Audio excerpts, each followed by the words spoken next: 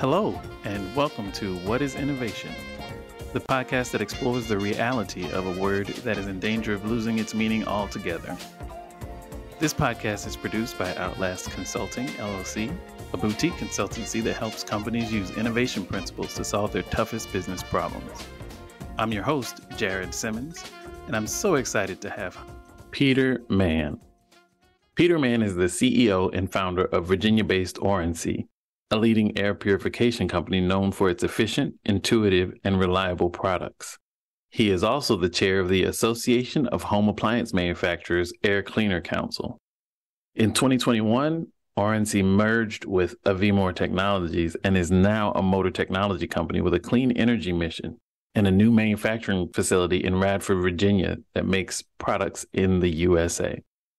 Previously, Peter was the founder and CEO of the Austin, Texas-based Alen Corp, an air purification company he built and successfully exited. He went to college on a Navy ROTC scholarship and then served 4 years, including a tour in the Red Sea during the first Gulf War as a communications officer and then gunnery officer on the USS McCandless. Peter is late diagnosed autistic and now advocates for autism awareness in the workplace. Peter, thank you so much for joining us today. I'm so excited for the conversation. Yeah, thanks, Jared. Excited to be here. All right. Well, let's dive right in. What, to your mind, is innovation? I guess for me, innovation is really just finding a new or better way to do something. And that could be a process, could be a product. I think for us in our business, that's really where it shows up mostly, is just looking at a particular process or a product that we're developing and, how do we make it better? Because we live in such a competitive global world, and innovation is really a key differentiator in being successful. It really is. It really is. And I love the simplicity and elegance of your definition, because that is really what it boils down to. New doesn't always mean better. Sometimes new is just new. It's just different. So new and better is an important distinction. I think sometimes people get a bit enamored with new for newness sake and don't always stop to think about, is this better? Yeah, I agree. I think it's part of having more of a continuous improvement mindset.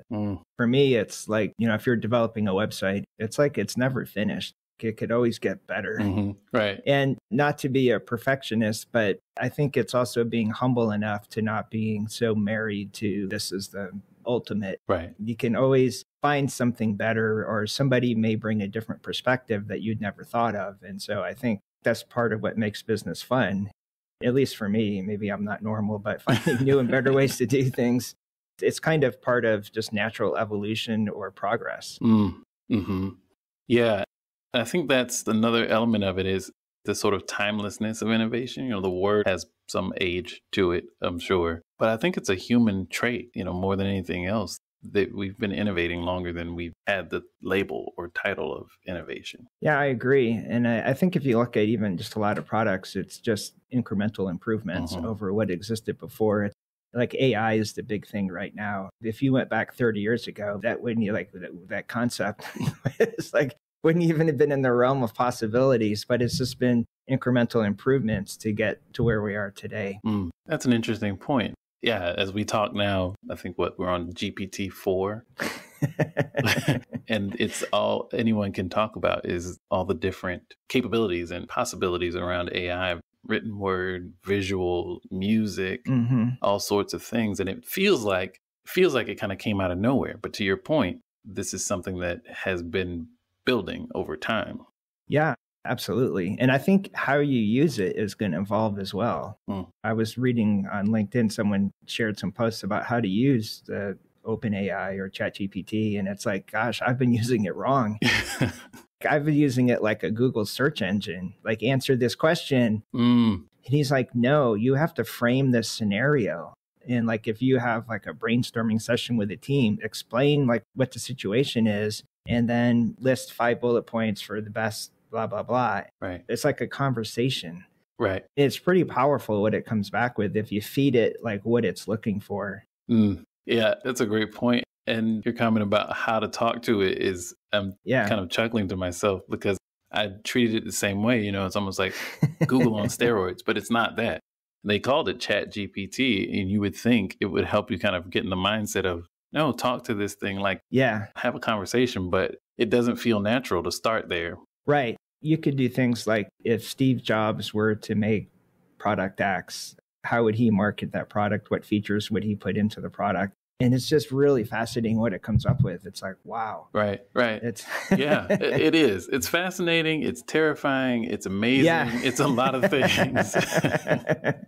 Exactly. It's the unknown. Yeah, it is. And it's such a clear example of innovation in our current world. Absolutely. I can imagine points in history where other things created this level of fear, confusion, excitement. Mm-hmm. I can imagine those sorts of turning points in the evolution of human achievement. Yeah. I mean, I remember back in the early days of e-commerce, it's like when websites were new, people are like, I'm not putting my credit card out there. Right. It was just this fear. It's like, I'm going to call in and talk to a person thinking that you're reading your card over the phone and someone's typing it in is going to be more secure than putting it into the website. But that was the mindset 25 years ago. Yeah, it really was. And I think it's easy to forget the other times we were this scared of a technological advance. Yeah. And I think that's the hallmark of innovation, disruptive innovation. People like to call this kind of a step change. I really think it's something to be celebrated as a human achievement. Yeah, it's fascinating just to see like how far we've come in such a short period of time. I mean, even for entrepreneurs, like before the internet, I mean, you pretty much had to work for a company, right?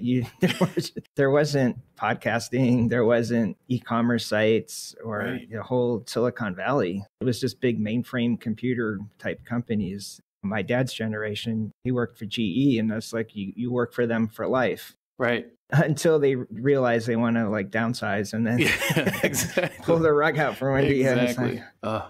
Yeah. That was the way, even when I started in my career, the folks that were there, the people that were mentoring you, the folks that had been there 20, 30 years when I started, they were of that same mindset. You got a job at Procter & Gamble, you work there until you retire. Until you retired. Yeah, that was it. And you got a pension. Yeah. And everything was great. Right. Exactly. And until it wasn't. Yeah, until it wasn't.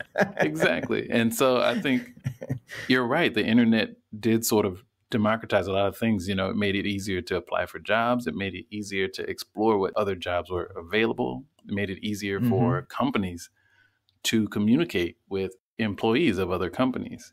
Right. So yeah, that's a great point. It really did change a lot about how we work, but also how we find work. Entrepreneurship is infinitely easier today, even down to things like LegalZoom, where you can quickly and easily create entities. So many of the barriers are down. And your example also made me think about professional services. I worked at McKinsey for a few years. And if you think about creating a management consulting firm 20 years ago, like how would you go about doing that? How would you create thought leadership? How would you establish a reputation? How would you do all those things? So I think it really is changing not just products and product-based companies, but also it has that opportunity to bring more people and more experts into the professional services world as entrepreneurs. Yeah. And I think if you're younger and you grew up with a lot of technology, you may not have the perspective. It may not feel like it. I mean, and it's not easy, but it is a world of difference. And I think if you're a bit older, you have a different appreciation and perspective on it. That's a great point. It makes me feel good about being older. Me too. I'm older too. So you talked about, thinking how you think about innovation with your products and services. Tell me more about that. Your definition around a new and better way. Are there specific examples in your mind of the opportunities you seized within your organization to innovate? Yeah. So we make right now purifiers, but I would say we're an electric motor technology company. We merged with a motor company a couple of years ago, and that's kind of how we ended up in Southwest Virginia near Virginia Tech. Oh, right. And there's a few electric motor companies, so it's just like a hub. There's a ton of engineering talent here. But most of the companies make government products, and so they don't promote themselves kind of under the radar. Right. But we do consumer products, and so we're getting as much attention as we can. Yeah, yeah. And so we're in the process of reshoring our manufacturing back to Virginia based on our electric motor technology. And it's through innovation that's allowing us to do it.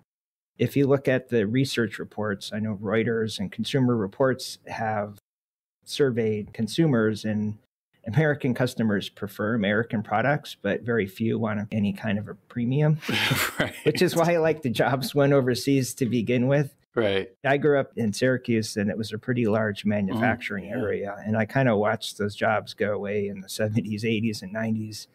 And we've kind of figured out how to bring it back. It's pretty exciting for me. And it's really through taking out cost. And the cost difference between here and China is really just labor. Right. And so for us, the innovation is how do you design the product to take steps out of the process? It's just that simple. Right. The concept is simple, but it's really difficult to do. It's taken us 2 or 3 years of trial and error to get to where we are. But I'm really excited about kind of where we're going to have a product that's actually better and lower cost than the imports for a high-tech type product. It's not really been me. Our engineering team is the ones that have done all the work. But yeah, it's really exciting, I think. Yeah. It's all innovation, and it's like you're never finished. Right? There's always ways to make a process better, or take a 30-second process and make it 28 seconds. Right. I love that example because I don't think people often associate innovation with things like reshoring. Mm-hmm. It looks on paper like a decision. Yeah. But you just broke down, yes, it's a decision, it's a focus area, it's a priority, it's a strategic approach, but it's enabled by innovation. Yeah, absolutely. And cost and price are super critical. The air purifier space, it's been pretty interesting. It wasn't that competitive a market before COVID. And then everybody wanted to be in the market when COVID hit. And now that we're on the other side of it, the market's back to really about the size it was pre-COVID. But yet we have all these competitors that didn't exist before. Oh, right. So it is oversaturated. Mm-hmm. So I'm really excited about where we're positioned. Yeah, I can imagine. But it's almost like, if you see Peloton where they kind of shot up. Right. Like they're an extreme case. And then there's like, yeah. Coming down the other side is not pretty. No. Our category is not that dramatic, but it is like everybody and their brother was getting into this market. And what's interesting is the Chinese factories will go out and develop products, come up with a catalog, and they'll shop it around for anybody that wants to buy it. And then during COVID, people were like, yeah, I'll buy that, and that. Right. And they're already tooled up. They're already ready to go into manufacturing. Mm-hmm. And it's really easy to get into the space. The problem is there's no real differentiation. Right. What they're offering, it's just a product. Right. And the people buying it, in our case, is really interesting, is that I don't think they really understand the market. It was just an opportunity that presented itself. It's like, you haven't been doing this and understand it, and you're just buying off of a catalog. Right. Because to develop a product during COVID and design it, you just not enough time. You have to go and just source it. I see. So you're just buying something white label, slapping your name on the front. Mm-hmm. Yeah. And putting it up on Amazon. Correct. You get an Amazon account and putting it up on Amazon. That's a lot of what happened, because that's the only way you could respond quickly during COVID with supply chain issues and whatnot. Right. It's like, right. Interesting. So do you anticipate any opportunities as a result of the way things are coming back and the way you all are uniquely positioned?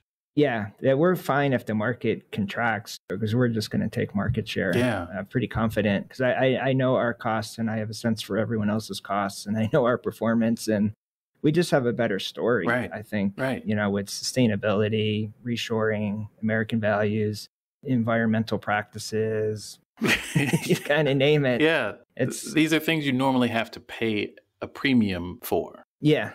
Yeah. And you're saying through innovation, We figured out how to do it at lower cost. Yeah, through innovation. Yeah. That's incredible. And we've got some really good endorsements is also a big part. Although I wouldn't call these endorsements. It's just like more like case studies where PBS had a documentary on Dr. Fauci that came out a week or so ago. And there he is giving a press conference or a TV interview. And then our air purifier is right there. So it's like, okay, so if it's good enough for him, maybe.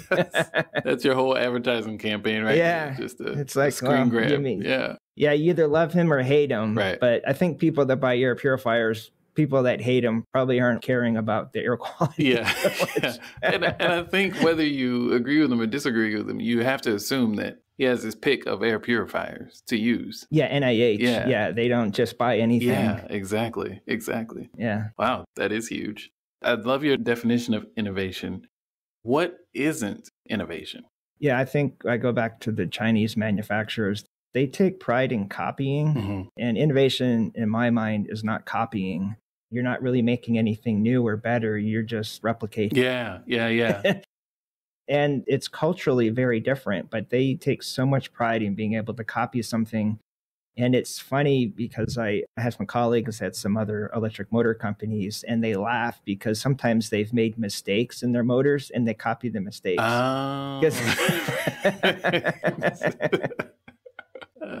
People here don't have the mindset of copying being a virtue, but over there, right? It's like, hey, I didn't have to put all that time into development. I'm just going to copy it. But I don't really think you're advancing anything, if you're copying someone. Right. It's not new or better if you're copying. No, right? It's the same. It's the same, even the mistakes. Yeah. That's hilarious. Even copy the mistakes. That's great. So I wonder about this aspect of copying things or replicating things and things like that. As you look at, say, at the peak in 2020, the peak of the pandemic, if I'm a leader or if I'm looking for something profitable, maybe I'm looking at masks, I'm looking at air filters, I'm looking at gloves, I'm looking at other things. I can imagine that these sort of white label options from China would look attractive from a cost, timing standpoint, all those things. And if I make air filters for air conditioners at home, and I can now just add HEPA filters to my lineup, if I'm the head of marketing, I'm going to present this as a great innovation. Oh, we're expanding our product portfolio. We're moving into a new demographic. We're doing all these things. Look at this innovative thing I've done as a marketer or as a salesperson. And I wonder about the role of technology in the definition of innovation.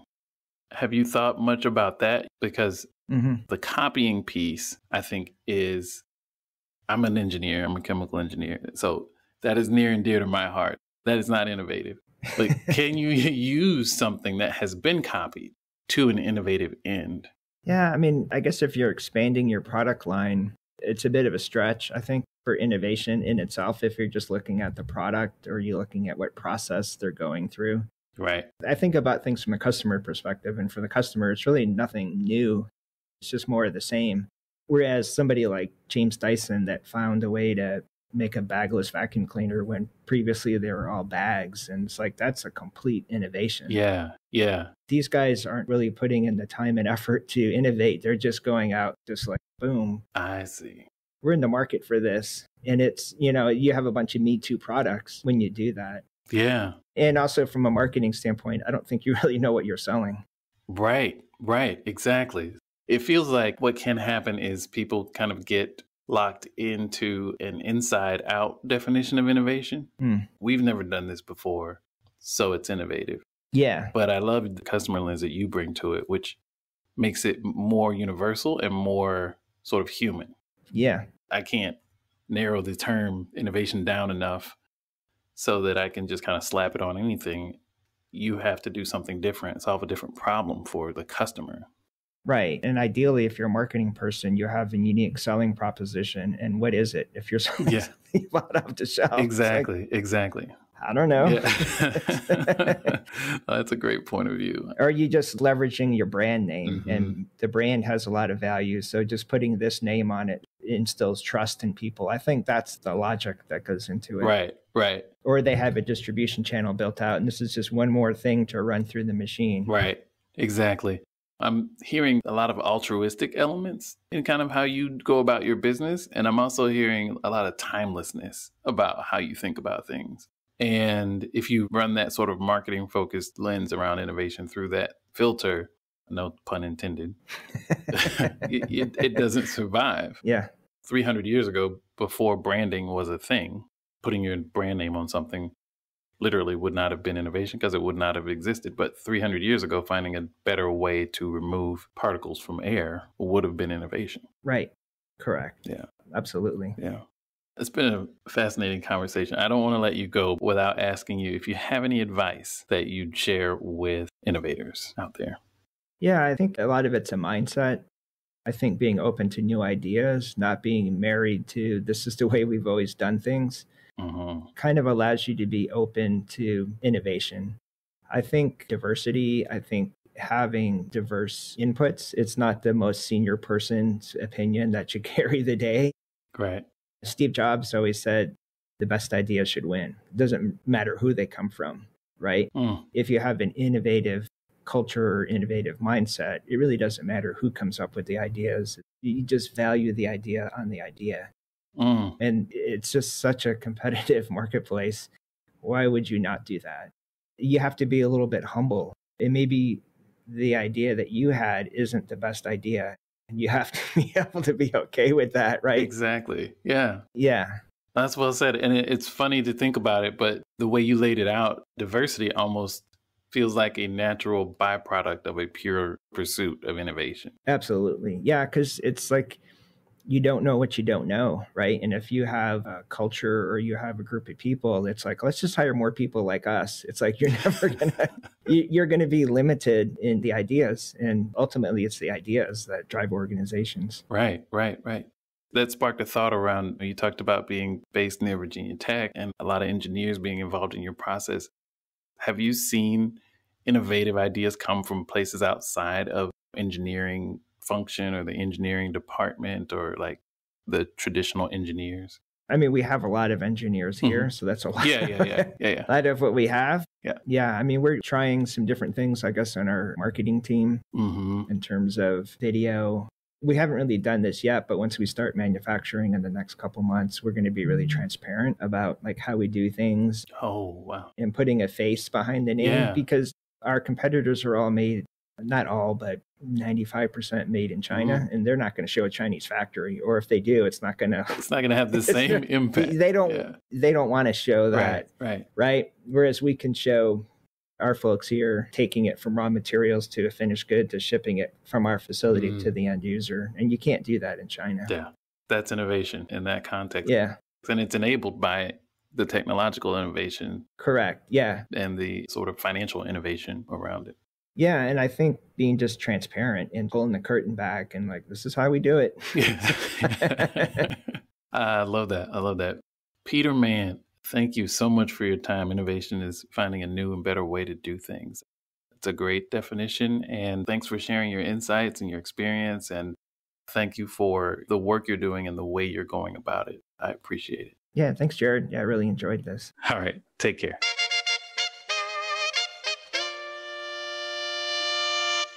We'd love to hear your thoughts about this week's show. You can drop us a line on Twitter at Outlast LLC, OUTLAST LLC, or follow us on LinkedIn where we're Outlast Consulting.